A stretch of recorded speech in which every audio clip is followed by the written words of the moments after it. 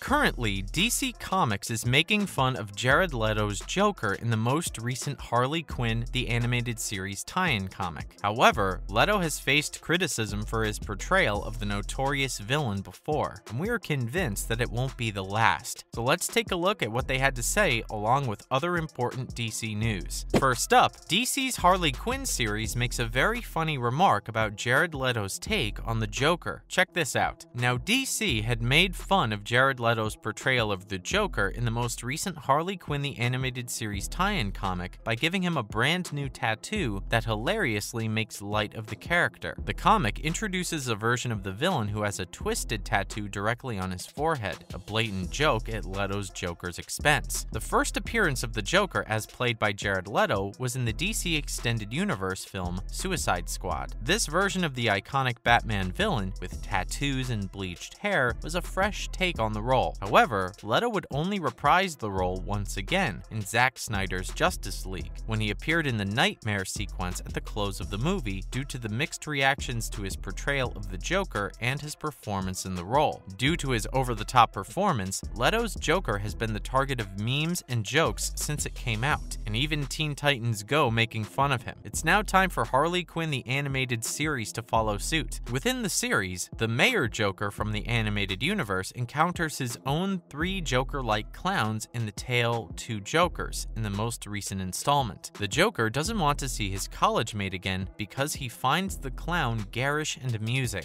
Later in the issue, after the two had a dispute, they recall a photo of the 3 Jokers, making fun of Jared Leto's portrayal of the Joker as he sits between them with a twisted tattoo on his forehead. The 3rd Joker is obviously a parody of Jared Leto's portrayal of the villain, as evidenced by his facial tattoo and bleached hair, which are reminiscent to the clown prince of crime from the Suicide Squad. The 2 Jokers even say that if the other Joker saw them right away, he would be disappointed in them. So what do you think about this? Do you like Jared Leto's version of the Joker, or was it simply a flop? Now, we thought it would be only right to mention some of the upcoming DC films and series. So let's take a look at a few, beginning with Black Adam, which is set to debut on October 21st this year. DC has spent a lot of time circulating rumors about plans for Black Adam's standalone movie. Additionally, Dwayne Johnson has been in talks with Warner Brothers for years about playing the Shazam villain Black Adam on the big screen. Now, it has taken some time for everything to develop, but now it is happening. The supervillain-focused epic, directed by Jungle Cruise's Jon Mikel, is forthcoming in the wake of Shazam. After describing the anti-hero/roots, villains including those as a slave, Black Adam will jump forwards 5,000 years to show him facing up against the first big-screen iteration of the Justice Society. Atom Smasher will be played by Noah Centineo, and Aldous Hodge's Hawkman, Pierce Brosnan's Dr. Fate, and Cyclone will also appear, Quintessa Swindell. We know that the movie was initially scheduled for a 2021 release. However, COVID-19 related production difficulties caused the release to be temporarily postponed. However, it is currently set to be the second live-action DC movie to be released in 2022, with an October 2022 release date. Secondly, Gotham Knights is a series you can look forward to if you're a DC fan, and it's coming in December this year. The CW will debut the DC television series Gotham Knights on December 1st, 2022. The series depicts a gloomy time in Gotham when Batman has passed away and his own adopted son, Turner Hayes, is the murder suspect, played by Oscar Morgan. However, Hayes has been falsely accused of the crime and is looking to his friends Carrie Kelly, played by Nevia Robinson, and Stephanie Brown, played by Anna Laurie, for help in clearing his name. They then discover that there's something much more nefarious going on in Gotham than Hayes' framing. So it's up to this group of fugitives to take Batman's place as Gotham's new protectors. Next up, The Flash, coming in June 2023. Barry Allen will next be featured in his very own solo Flash movie, following his cameos in Batman v Superman: Dawn of Justice, Justice League, and lastly, Suicide Squad. Unfortunately, a great deal of drama behind the scenes has allowed for a lot of time to pass. Initially, writer Seth Grahame-Smith was slated to make his feature film directorial debut with the film, but Warner Brothers instead gave the job to Rick Famuyiwa. He signed up for the film, but sadly quit after a few months due to creative issues. That resulted in Game Night co-creators John Francis Daly and Jonathan Goldstein boarding, but they have now left, and the movie will now be directed directed by Andy Muschietti. The fact that the screenwriter Christina Hodson is essentially making a special version of Flashpoint for the big screen, complete with time travel and alternative timelines, has been revealed. Batman, played by Ben Affleck and Michael Keaton, will appear in 2 different iterations in the movie, and the Caped Crusader will create a brand new costume specifically for the title character. Additionally, Sasha Calle's portrayal of a brand new Supergirl will be featured in the movie.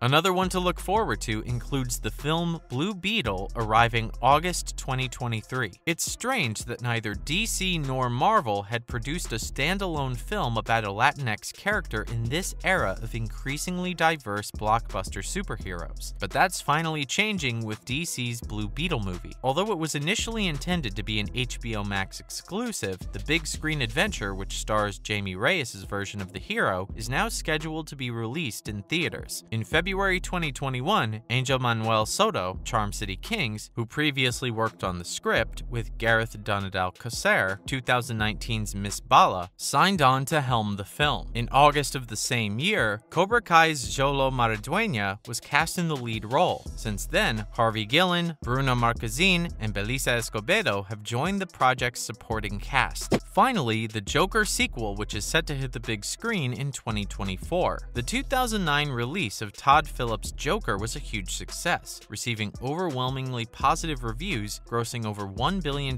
worldwide, and giving lead actor Joaquin Phoenix his first Academy Award. There was no anticipation that Warner Brothers would pass up the opportunity to make money by forging a sequel. Therefore, Joker, Folie à Deux, will be released in 2024. Now, very little is currently known about the plot of the Joker sequel, but it has been announced that Lady Gaga will co-star as Harley Quinn. It is anticipated that she will play the character considerably different than Margot Robbie has in the DC Extended Universe flicks. And lastly, DC could be bringing back the Justice League. Here's what you need to know. The studio's main franchise, DC, is now even more in doubt as a result of Warner Brothers' merger with Discovery. Despite some big ups and downs over the past few years, the DCEU and WB will celebrate its 10th anniversary next year. Following Zack Snyder, the universe was all but abandoned after the disappointing Justice League film from 2017. Eventually, everything came together once more, with The Flash scheduled to be a semi-reboot of events in 2023. However, it appears that things have diverged from the original plan, which was set back in 2020. The decision to return Michael Keaton's Batman in a supporting role was made by Walter Hamada, who is still the current CEO of DC, in order to maintain Robert Pattinson's hero distinct and free of the burden of a surrounding universe. However, following the abrupt cancellation of Batgirl, new CEO David Zaslav appears to have abandoned that strategy. Producer Dan Lin has apparently been chosen by Zaslav to succeed Hamada and prepare a future for the DCU that is more in line with Marvel and places a strong emphasis on interconnection. Lin has prior experience working on a Justice League film, thankfully for DC fans, not the 2017 version, and has already spoken publicly about his love for the series and his desire to see a team-up film, which may provide some insight into what the new head has planned for the future. There could be a new Justice League film in the works. And there you have it, everything you need to know about the DC's Harley Quinn series and the jokes they've included regarding Jared Leto's take on the Joker. Now make sure to let us know your thoughts down below, and as always, thanks for watching.